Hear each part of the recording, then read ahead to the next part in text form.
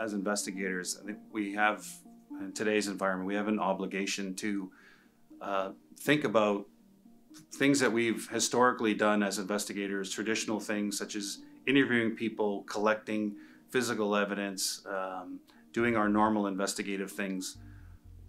Now we have to think about, what does the internet offer us in the capacity of validating something that we would normally get in the traditional sense, or refuting evidence that may be offered to us in the physical sense, or even does it do anything at all? What does the internet offer us when we want to apply to a traditional investigation, still doing things the old-fashioned way because we have to, but what does now the internet offer us to advance that technique or that investigation itself?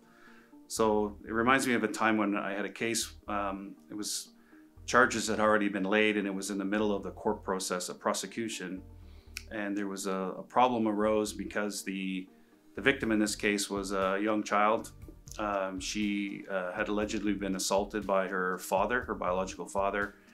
She had visible physical injuries in the sense of a black eye, a bruising under her eye that was visible. And during the court process, the defense lawyer presented the child with a picture from her Facebook account, where the picture had been posted according to the timestamp on the Facebook account that the lawyer presented her. It had been posted onto the Facebook account a day after the injury had occurred, and it was put to her that she had posted this photograph, yet there was no black eye visible in that photograph. And so there was this struggle or this debate as to understand, how could this be possible? She had a police photograph indicating that there was an injury, and then a day after the alleged assault, there was no visible injury.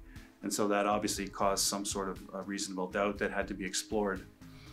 I was sitting in my office and I received a call from the prosecutor involved in that case, asking, was there any way that I could offer them some assistance in determining, how do we determine the accuracy of this photograph?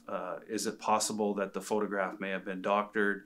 How do we, kind of refute the defense claim that a day after the assault there's no visible injury, when the allegations support that the child had been assaulted? So what I offered at that point was the only way to really validate, or to look at whether validation could occur, was to obtain the login credentials of the young girl's Facebook account, and that was done through the mother's consent.